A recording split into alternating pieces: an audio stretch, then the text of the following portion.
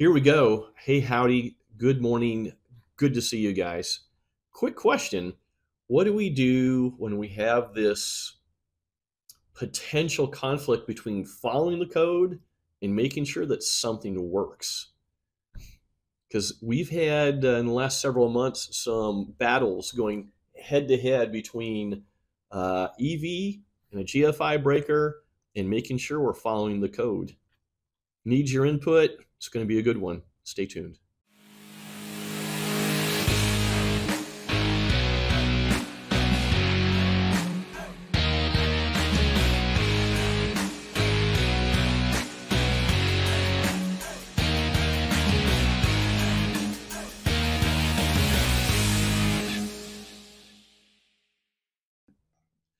So here's our scenario.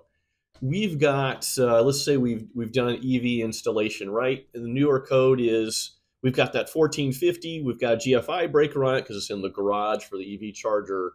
You plug in the EV and the homeowner calls and says, hey, your GFI breaker is tripping.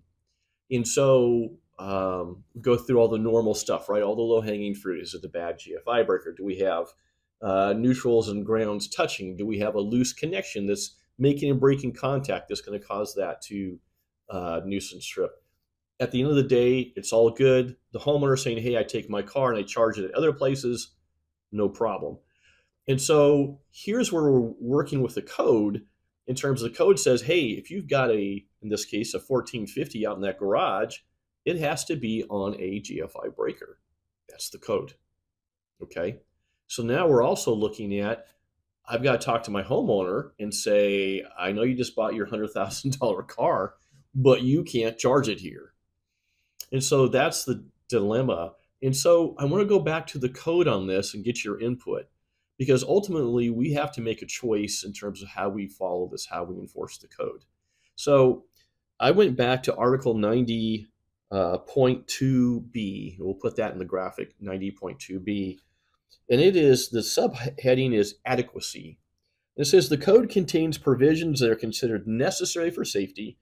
Compliance therewith and proper maintenance result in an installation that is essentially free from hazard. Now, this is interesting, but not necessarily efficient, convenient, or adequate for good service. So the code is saying, hey, we're trying to make this safe because there's hazards that arise out of using electricity, but we're not responsible for whether or not, the way I'm reading this with our scenario, we're not responsible for whether or not it works. So here's the problem. That's the code. That's all those code panels that every 3 years sit down and rework our lives. However, as electricians, people who are installing electrical wiring, we have some responsibility to make sure it works.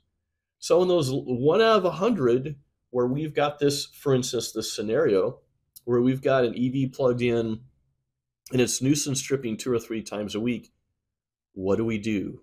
How do we stay code compliant? How do we make sure that the homeowner's, in this case, car works? What do we do? What would you do? And that's my question. So that's one scenario, and that's happened in the last year, probably only 3 times out of all the installations we do like this, but it's a thing. Here's your second scenario that we have, and this is classic, probably since the early 90s. You have a homeowner that has a second fridge. Let's say they're hunters, right? And they have all their extra meat out in that second fridge or freezer out in the garage. You get a phone call because their GFI tripped while they were gone for the weekend, and they lost hundreds and hundreds of dollars of deer meat. And this has happened over the years many times, not just with deer meat, all kinds of perishables are outside. And the homeowner at that point says, like, get rid of the gosh darn GFI. It's too expensive. Code clearly says convenience outlets in the garage are supposed to be GFI protected. Back to the same thing. Code says, hey, we're all about safety, not convenience and not function. What do you do? Last scenario I'm going to leave with you, okay? Homeowner in a newish house, let's say less than 5 years old, arc faults all over the place, right, on the breakers. They have a beautiful bright yellow Dyson vacuum cleaner. It nuisance trips the arc fault breaker. You go through, you replace the breaker, especially if it's a Cutler hammer, They had the massive recall, still ongoing as far as the repercussions of that recall. But you check everything out, and it turns out that you can plug in other appliances into that circuit, even other vacuum cleaners, different brand, not a problem. But here they have their beautiful yellow Dyson vacuum cleaner, and they can't use it without tripping the breaker, and they've got to run downstairs, out into the garage, reset it. It might hold for a while. It'll trip again. You do the low-hanging fruit. They don't like each other.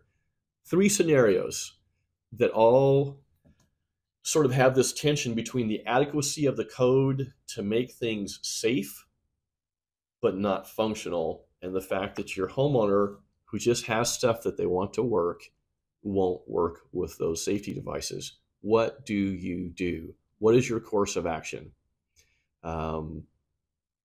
Interested to hear your comments, your questions.